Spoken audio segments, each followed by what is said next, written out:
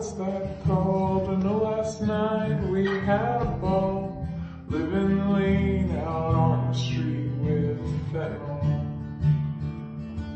I shop local every day in that good American way, but I'm still crawling up the walls without fentanyl. There's social factors here at play, and trauma doesn't just go away. See the signal, heed the call of fentanyl. Well, it's an epidemic. I wasn't this pathetic only 3 short years ago. 3 short years ago. 'Cause pills were always no frills, thrills without potential.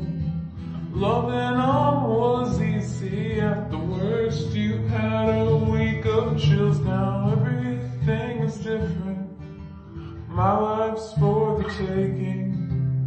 All that I've forsaken was all for taking drugs.